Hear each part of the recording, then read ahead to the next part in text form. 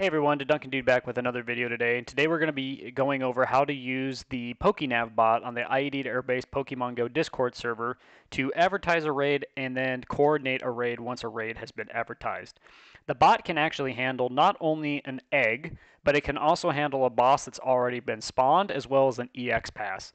It's highly unlikely that we would ever see an EX pass here at IED simply because none of our gyms are EX coded, but you never know what the future holds. Today we're specifically going to be focusing on how to use the bot to advertise a T5 egg. The first step in the process is actually going to be taking a screen cap of the egg, and you're going to see that here in a few seconds when I upload this. And then you're going to come into the Announce Raids Here channel, and you're going to post that screenshot. So whatever method that you use to screenshot on your phone, you'll go ahead and do that. So like with Apple, it's like the home button and the power button, and I'm not quite sure what it is for Android, but either way, you'll take a screen cap and you're going to post it here to the Announce Rates channel. You're going to see it pop up real briefly, and I'm doing this from my primary account. So that's the screen that you want. And then you notice that the bot automatically puts some information together as far as the information for the raid. So in this case, the raid was at the big tent, and it's going to hatch it. It puts the local time in here. And then down here in this section, it highlights the number of people going to the raid, and then what time the raid boss is scheduled to despawn. You'll also notice that the picture of the egg went away. And so if you go over to the active raids channel, you'll see that it has basically mirrored this information. So we're going to go through a couple different scenarios here, and we'll go from there. So the reaction emojis down at the bottom will actually allow you to do a majority of the joining for the actual raid itself. So in this case, like I said, I posted it from my main account.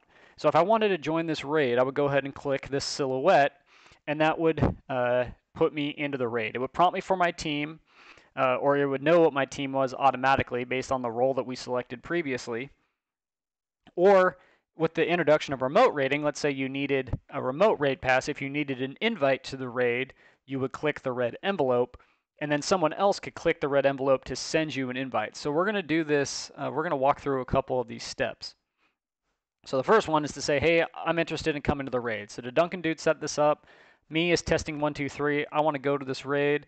So you go ahead and click that silhouette, and you'll notice that it has updated the number of Mystic members in the raid from 1 to 2. And you'll also notice that there's now this raid party channel up here.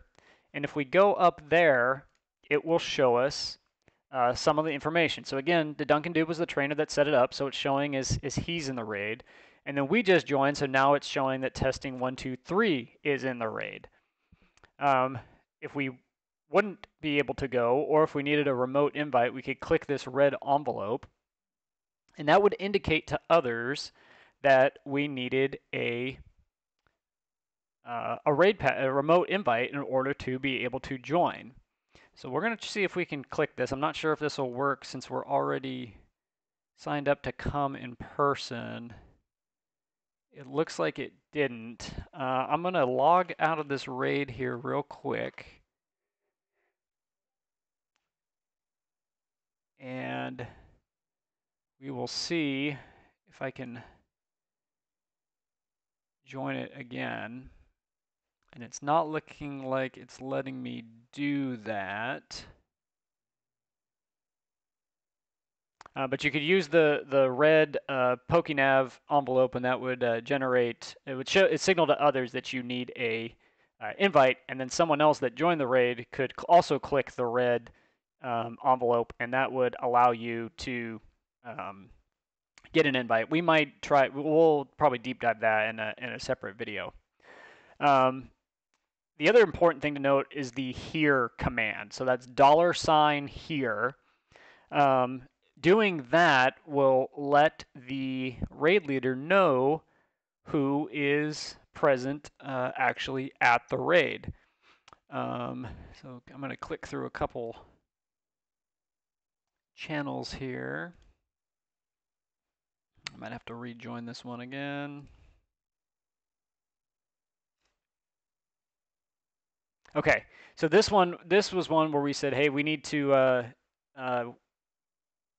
to get an invite to the raid. So testing 123 has said he joins, but you notice that it says that he needs an invite, that he's not physically present. And so then somebody can come down here and click the red envelope in this reaction emoji. So I'll go ahead and do that from my phone. And that should now have updated to say that testing 123 will be invited by the Duncan dude. So that's a really cool feature of this, is that it allows you to even handle remote raids regardless of um, whether or not you're remote raiding. And then if you use the here command, which is $here, that tells the bot that you are at the raid. And so that way nobody gets left behind, nobody misses a start time, it's all very smooth. But using the here command is key, even if you're remote raiding, because it ensures that the raid leader can go ahead and start the raid and that everybody is there and on time. Another helpful feature is this with function down here. So a lot of trainers have more than one account. So in this case, if testing 123, maybe they have friends in their vehicle that aren't on the Discord or that have an extra account themselves, you can put $W, and then in this case, if we were going to bring one Mystic, one Valor, and one Instinct, you simply just spell that out with one M, one V, and one I. If you let's say we were only bringing a Valor, you don't even have to list the Mystic or the Instinct. You could just solely put $W, 1V. The bot is smart enough to figure that out. But for the sake of this, we'll go ahead and put one of each and hit enter. And you'll notice that up here at the top, as soon as I hit this, it's going to populate with that information. So again, we go up here, and now we see that we've got 3 Mystic, 1 Instinct, and 1 Valor for a total of 4 going into the raid. So that's a really super helpful feature for that. Again, using the Pokenav bot makes this process super easy. All you have to do is upload a screenshot of the raid boss, the raid egg, or the EX pass into the announce raid channel. And as you can see, the Pokenav bot takes care of the rest. And then for joining the raid, you come back down to this active raids channel or the actual raid parties. You can see that it created a separate channel specifically for this particular raid. And if there were multiple raids going at once, there would be multiple channels in this raid party category. So the bot really makes it easy to differentiate one raid to another. You can join the raid by clicking either the silhouette or the Pokenav envelope if you need an invite. And then through use of the here command, we'll let the raid leader know that you're actually there. And if you have multiple accounts, you can use the $W command to indicate the other trainers that may be traveling with you. So hopefully this has been a quick, helpful introduction to the Pokenav feature, and definitely one of the primary features of the raid channel, and one that we hope everyone continues to use because it really makes raid coordinating easy. We'll go over in our next video how to join a raid train. Those typically happen on Wednesdays as part of the currently scheduled raid hour. So keep an eye out for our next video on that.